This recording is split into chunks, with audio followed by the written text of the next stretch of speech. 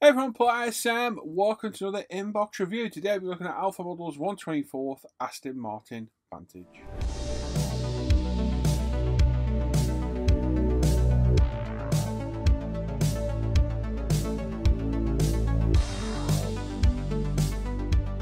Yes, I've had this kit in the stash for a while now. I've looked at it, obviously, because I've checked off all the parts. Looks a great kit, typical Alpha Model's quality. The car itself's never really done anything for me until I started watching Matt Armstrong on YouTube. He bought a crash damage one, repaired it. Okay, modified it a bit that I wouldn't have, but I kind of fell in love with the look of the car. It just looks absolutely stunning. It really does. Knew I had in the stash, and I thought I've got to build it. And I think this is going to be my next build. So we're going to have a look through the box, see what we get in there, and then we'll have a little bit of a chat at the end about planned colours and what we're going to do to it. Right then, so Alpha Models 124th Aston Martin Vantage. Beautiful box art. The absolutely stunning rear end of that car with ducktail, should we say. I always call them duckbills by accident. Ducktail spoilers, wonderful diffuser, and just a lovely looking little car. It really is pretty. There's some side profile there, like a schematic blueprint, and a not very good coloured rendered picture of the car itself. Not a fan of these at all, I'm really not. Inside, it's your typical Alpha Models boxing. I'm just going to make some room over here. So plenty of bubble wrap, plastic bags full of stuff. Fairly well packed, to be fair, considering. And in the bottom of the box, we will have our instructions, our goodie bag, and some bag of screws as well. So we'll pop all that to one side. We'll pop them there. Pop those over there as well. And we'll go through the body first. So our zoom is in a touch to begin with on the body. Now, I've already gone through this and checked off all the parts, so I know everything's here. And after thinking about starting the kit, I've already been drooling over it as well. So we have the chassis floor pan, which does have a little bit of detail on it. Some exhaust detail and a rear diffuser as well. So no doubt that will be carboned as per usual. So as always, flawless resin, completely flat, absolutely perfect. It's the one thing Alpha Models does really, really well is good resin. Interior tub, very basic. Obviously, we've got lots of bits and bobs to add in there. We'll carpet it. We've got the partial shelf, and this slots in. Quite positive on this one. There's a little key and lug on the back of this, just there, as you can see. It literally slots in there, fits in very, very nicely, as you can see. Obviously, pay attention to your instructions when you're building, so you make sure you know which way everything goes. Like I say, this is one pretty little car. And as I said before, this one's never really been on my radar as a pretty car till I watched Matt Armstrong's build of his. And I kind of fell in love with the car there. Just a beautiful little car. Mercedes power plant in it. That's 6.3 V12, I think it is. And just a beautiful, beautiful car. For me, it's the back end that does it with that ducktail spoiler. It just looks wonderful. And as always with this resin, it is absolutely flawless. I cannot see a single fault on that resin anywhere. It is flawlessly cast, flawlessly detailed, not a single imperfection on it. If anything, a little bit of a panel line there, just needs a little bit of, is it dust? Yeah, a little bit of dust just needs removing. Nothing bad at all though. And yeah, wonderful. Beautiful shaped car, beautiful resin, really, really high quality. And this is mainly what you're paying for in the kit. I know a lot of people say they're overpriced. They're not cheap, I admit, but nobody else makes this kit. And until they do, this is your only option. We've got a bit of detail on the inside of the roof of the car as well. We've got some visors, headlining, the rear light, the front light with the interior mirror mount. And yeah, really, really clean body of a very, very beautiful looking car. So I'm just going to pop this back in here. And like I say, when you're building these, use instructions with a pinch of salt. They're not instructions. They are a very, very, very vague assembly guide. And if you are going to build this, just follow my build and I'll run you through it how I will build it too. Now we'll go with the wheels. We'll go straight to the wheels.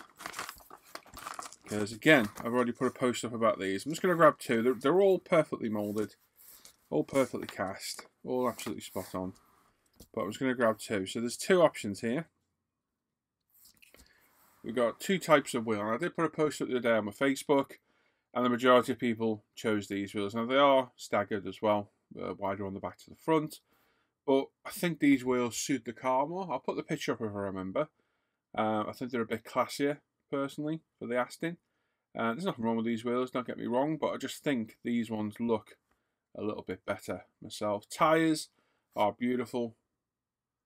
Again, really well done. No seam line, but again, no manufacturer's mark on the tyre, which is one thing Alpha models really does need to do.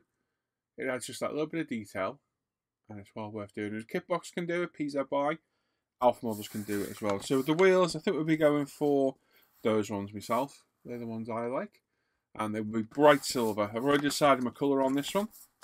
We will have talked about that. Actually, we'll talk about it at the end of the video, but we've already talked about the colour, and I know what I'm going to do on that anyway. So once we get to the end of this, we'll have a little bit of chat about it. Right then, lots of parts. So we've got a front diffuser that just clicks in the front of the bodywork. I already test fitted that and it fits in there perfect. We've got a door card, another door card, nice bit of detail on those as well. Just hit my autofocus. There we go. I'm going to zoom out a touch so it doesn't go mad on me. Nice bit of detail on those. We've got a rear diffuser there as well, which is going to need carboning. It's not the trickiest, but it is going to be fun and games to do. Got some paw plugs to remove. We've got the seats, which are in two parts. We can't try them because the paw plug's on there, but look like nice seats, to be fair.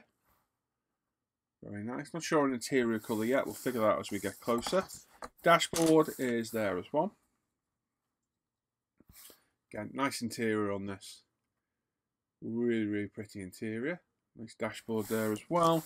Got a couple of moulds here, which will be for making some sort of, I'm going to guess it's photo etch. It usually is on these. So there's two halves there. You put a piece of photo etch in. Use the other part of the casting mould, or what would we call it? Guide, I suppose it is, to mould the part in the correct shape. So yeah, that's always a good thing to get. So again, flawlessly cast resin there as well. Lovely looking kit. Next up, we've got the bag of brakes. Another bits and bobs there as well. Loads of malarkey, we're going to call it. That is today's word of the day, malarkey. So, we have lots of interior bits.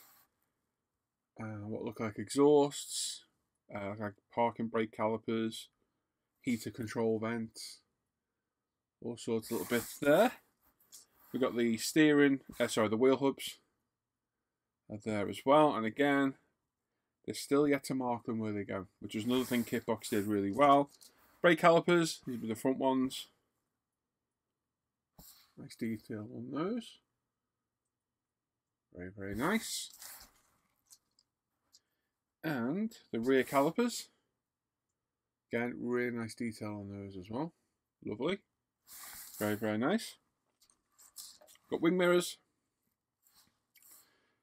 Perfectly mounted for painting. This is what I like when parts are done like this. You can leave them on the paw plug.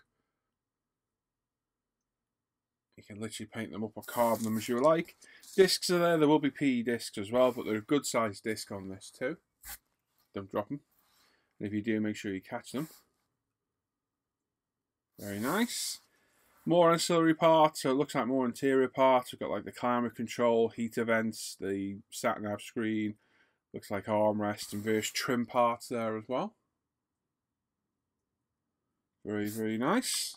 Like I say, the resin on Alpha Models kits is just, it's just flawlessly cast, and it is partly what you're paying for with the kits. I think once you understand that, you're good. Now there is a grille for the front. It is resin. Whether there's photo etch in there, whether it's actually a functional grille in the real car as well, which nowadays they don't tend to be as much. That is there. More interior components. So there's the center console for the front, which is quite iconic on this car, I would say. Very nice. And looks like this on armrest. And then more center console bits there too. More trim. And what looks to be either headlights. Yeah, I'd say they were headlights as well. Very nicely made. But the rear lights on this car were confusing me at first, and I figured them out. Because there's no clear resin, as you're about to see in a second when we go through the clear resin bits. The rear lights are actually clear acetate on the window strip, so they're going to be challenging to put in, which is one word for them. So they're going to be fun and games, I think, but we'll try our best, because at the end of the day, your best is all you can ever do. So we've got our steering column there, which all the controls are on one side. It's quite unusual. There we go. So they're going to get snapped off by me at some point. Interior mirror, steering wheel's there as well, just broken off its fret off its paw stub. Nice steering wheel. Very, very nice steering wheel. Lovely. Very cool. And then clear parts, we've got 2 headlights, which are here and here. Like so. Nice clear resin parts. And then some smaller parts I was going to assume for the actual headlights themselves. Like I say, no rear lights in there, which again did confuse me a little bit. We've got a bag of screws, which is for mounting the chassis to the body. So there's like self-tapping screws. Then we're onto the instructions and the PE part. So we'll open this up quickly and go through this.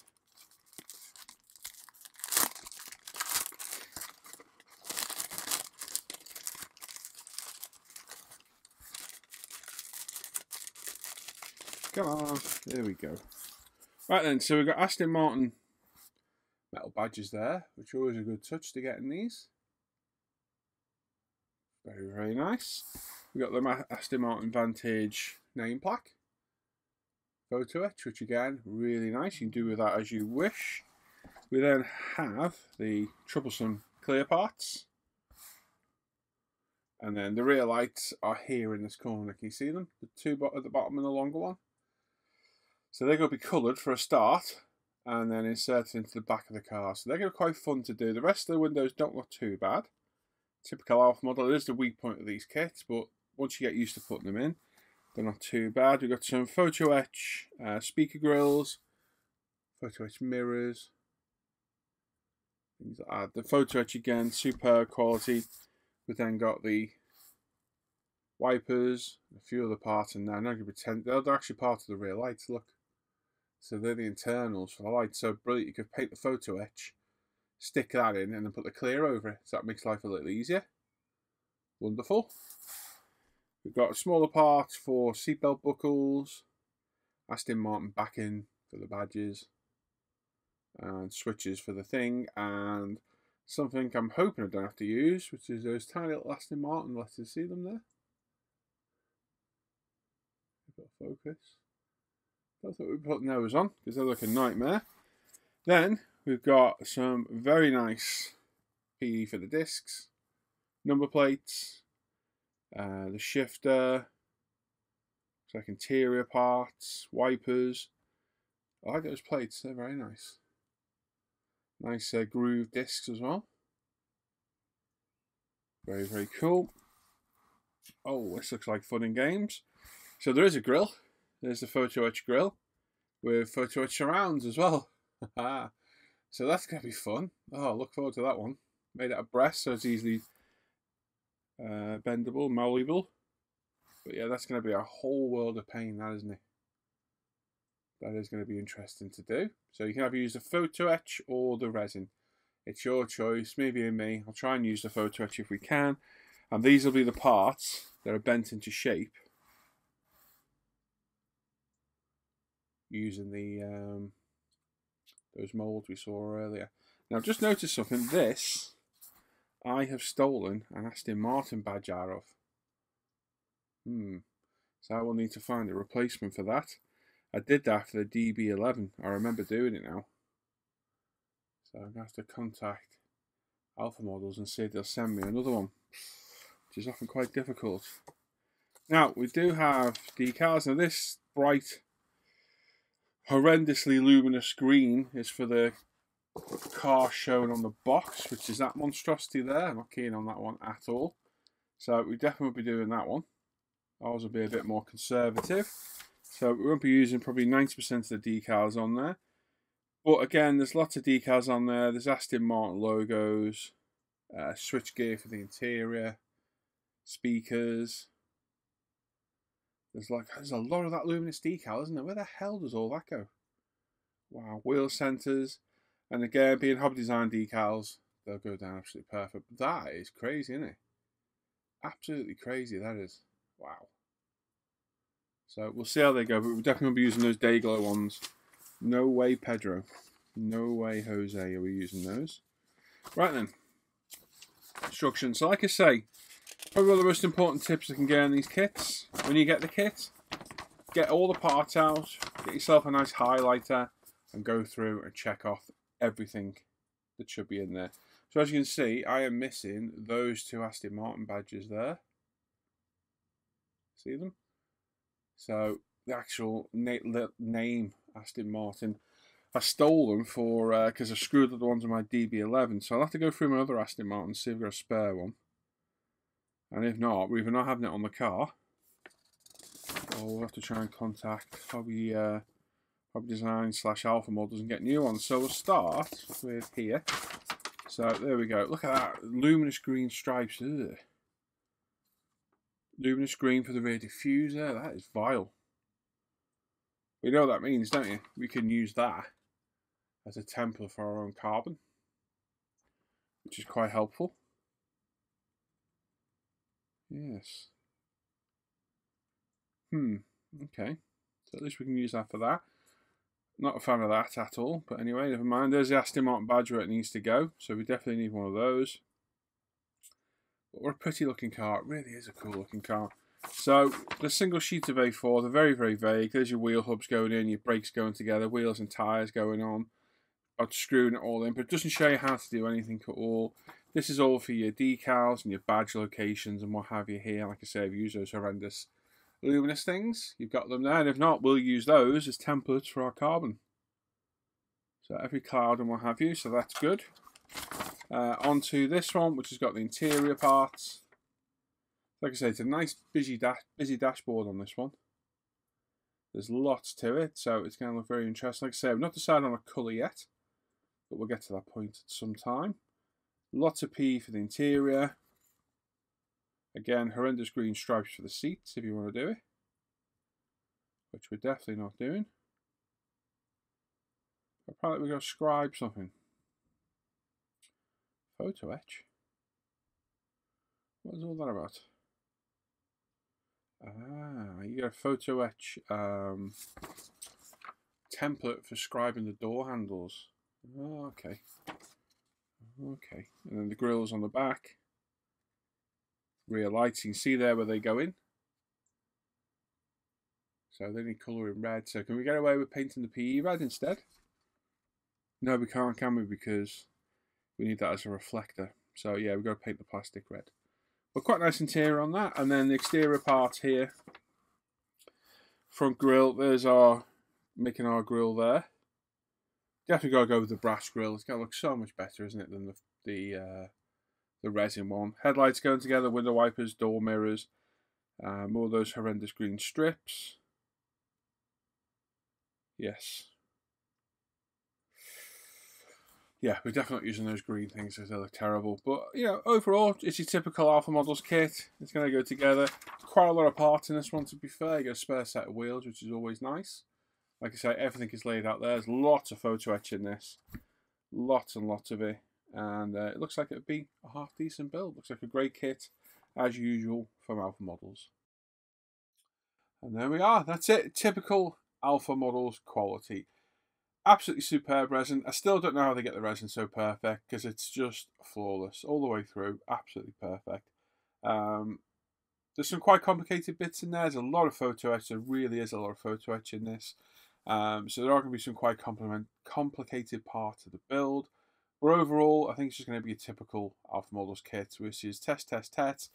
Don't go by the instructions because they are very, very vague build guidelines rather than instructions.